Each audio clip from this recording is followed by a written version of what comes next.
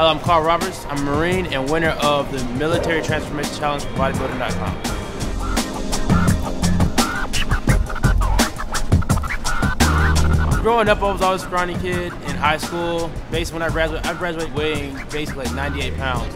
So it was always pressure, you know, it was always being small. Tried out for football in 9th grade, you know, stayed on the team for about a month.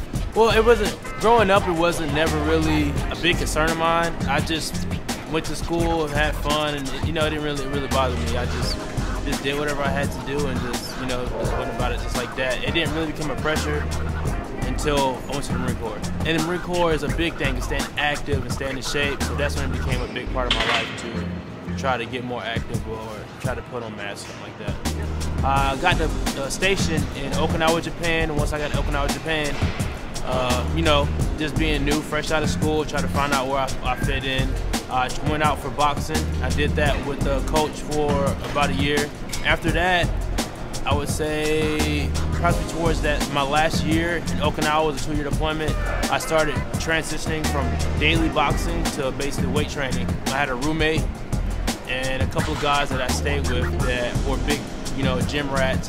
At first I would go with them and I had no knowledge of what I was supposed to do, like lifting weights. Usually I go in there and try to put the heaviest weight I could lift, you know, go in there and push that 4 times, go to another machine. But basically they would give me the basics and the guidelines, like these are the compound movements, this is what you're supposed to do. Over time, I would just do it on my own. So it became just a daily routine in my life. I would go to work, go to the cafeteria, go grab chow, and gym. And that was just basically every day I was at the gym. I just kept that same routine. When I came back stateside, I would go to work and then chow and gym. It's the same thing. Once I transferred to the reserves, I was activated and deployed to Afghanistan for a year. Once I came back from that deployment, I basically transitioned out of the Marine Corps, and I sort of got, I guess I'd say, depressed. It was a hard time for me to accept once I got out of the military. You know, it was a big part of my life. That's all I had knew, and I stopped working out. I was just sitting home, hanging out, and basically I just got into real bad shape. So it took me just to, you know, take a look at myself and just like, man, you know, I really need to get back in the gym. And I just kicked myself in the butt and got right back into the gym. Basically, I was on the internet one day just Googling, and obviously I was looking at some military stuff, and I came across the Military Transformation Challenge on Bodybuilding.com.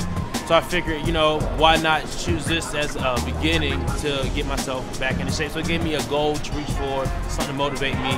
I'm the type of person, if someone tells me that I'm not going to be able to do something, that's going to motivate me more to try to do it anyways. But once I set my mind on something, and anybody can attest to that, especially my parents, I'm a stubborn person, so I'm going to try it out, you know, try it out for myself, period. So me having that goal to reach for, I'm going to do whatever I can to reach that goal. So that's basically how that happened. Just searching around the internet, I came across it, and then it's just like that.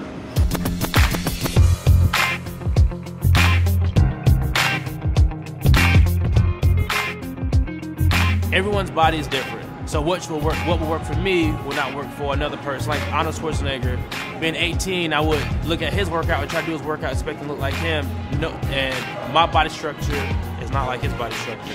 So basically what I would do is I would work out, I keep a log of what I would do, and if it, you know, how I felt after that workout or the day after, if I felt good about it, and I keep it. If I didn't, then I just toss it out. So basically you got to get a feel of what worked for you. With training, I constantly try to switch up my training, try to keep my muscles confused. Every 2 to 3 weeks, I try to incorporate something new, whether it be weight training, I change up the reps, I change up the sets. I basically try to keep a constant change in my workout routine, period. When I first started, I would do basic bodybuilding routines. I would do, you know, bench press, incline, decline, and things like that. Now, over time, I transitioned into incorporating like more resistance. Like I would put the resistant bands on my bench press, or just throwing more supersets, drop sets, negatives. Like I said, I constantly try to switch up the routine. I don't like to do the same thing every day and every week.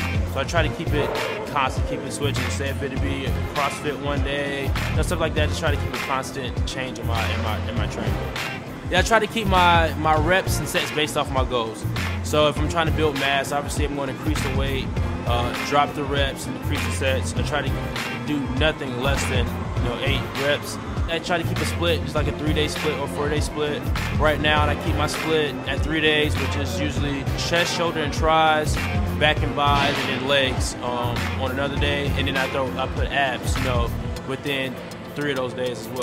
For those 3-day splits, I keep most of my training basics just free weights, the basic squats, bench press, military press, deadlift. I may incorporate machines. So I keep it the basic bodybuilding, bodybuilding style weight training, and then the extra, it's like a Saturday, that's when I do it, something like high intensity training, CrossFit, stuff like that. Now cardio, it varies. Sometimes I may do cardio in the morning. I try to keep, when I do cardio, I try to keep a good break in between it. If I do cardio in the morning, I'll give myself a 4-hour break before I do weight training. I don't really need too much cardio, so I just limit my cardio to about 15-20 minutes a day. My rest days, I basically try to stay away from the gym on rest days. I just refuel my body from all the abuse I gave it throughout the week. So I just try to stay away from the gym. I don't do any cardio, any abs like that, just strictly rest day.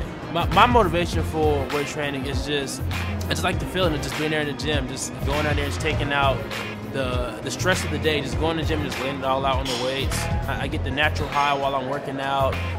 Just being dedicated. So even though I'm at the sacrifice going out at night with the guys one day of the week or stuff like that, it's just basically just keeping that mindset and just staying motivated.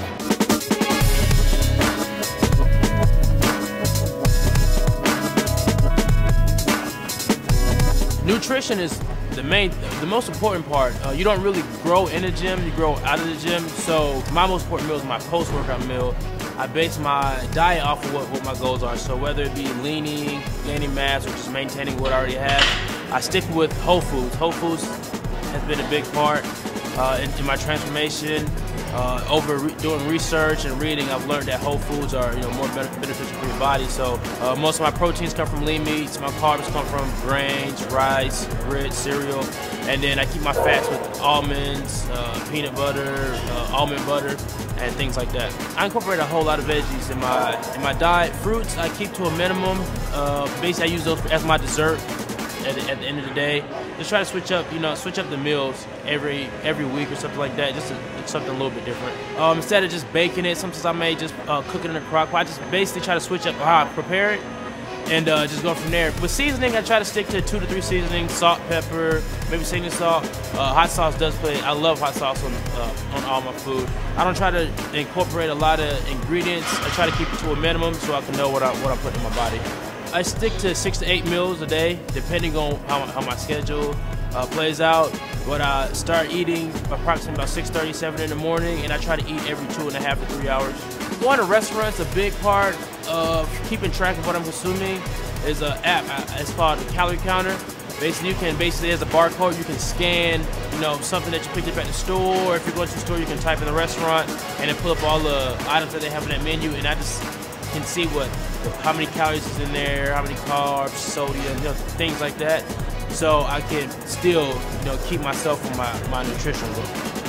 Cheat meals, I do love my cheat meals. I go to my mom's. She has the soul food. Come back from church, having the big dinner. So I look forward to those Sunday feasts, whether it's rice, macaroni, fried chicken, stuff like that. So I still consume those meals, but just keep it to a minimum, depending on what my goals are. If I'm prepared for something, I may limit my cheat meals to once every 14 days or something like that. But I at least give myself one cheat meal, basically like a reward for the hard work that I've done throughout the week.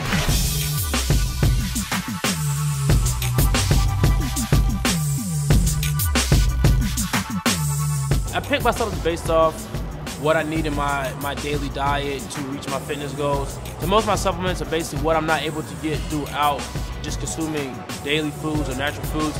Usually I stick with protein, creatine, multivitamins, healthy fats like fish oil, post-workout, glutamine, things like that. I started out not being very knowledgeable about what I was taking. I would buy a supplement and take it thinking it was going to do the work for me. Over time, I've learned to read up on the supplements. I do a lot of research. I go on the internet, read reviews, look up the ingredients. The main thing is basically reading what's in the supplements. A lot of supplements have a lot of junk in them, like fillers. So basically, I look at what the supplement does, as well as what's in that supplement. When I wake up, the first thing that I do take when I wake up are my BCAAs. I take my multivitamins. I also consume a protein shake in the morning, sometimes in place of breakfast. Before I work out, I take my pre-workout. I don't take a pre-workout that often. I try to cycle that. Mostly I stick with the black coffee and some BCAAs before I work out. I take the creatine, obviously before and after I work out. I like to take my protein and mix it with peanut butter, oatmeal. Sometimes I throw some berries in there, just to give it a different feel, just like give it a different taste instead of having the same plain protein shake. So I like to throw different things in there to increase the flavor. Everybody's body reacts different to different supplements. So once again, what works for me wouldn't actually work for another person. So, I basically would tell everyone to start with protein, creatine, multivitamins. Basically, are the most important to start off with. I would never go back to the United States. This has been a big part of my life. Even my job now, and I'm a personal trainer at the gym, so I try to keep the gym as a big part of my life, period. I feel that my goal here is just to help and motivate others, like myself. If it wasn't for other people out there for me to look up to, I probably wouldn't be where I'm at today. So if anyone has any questions or need help or information, you can visit my body space at CL Roberts Jr. or on Twitter at Let Me Sculpt You, Instagram as well. For more videos and content, keep coming to Bodybuilding.com.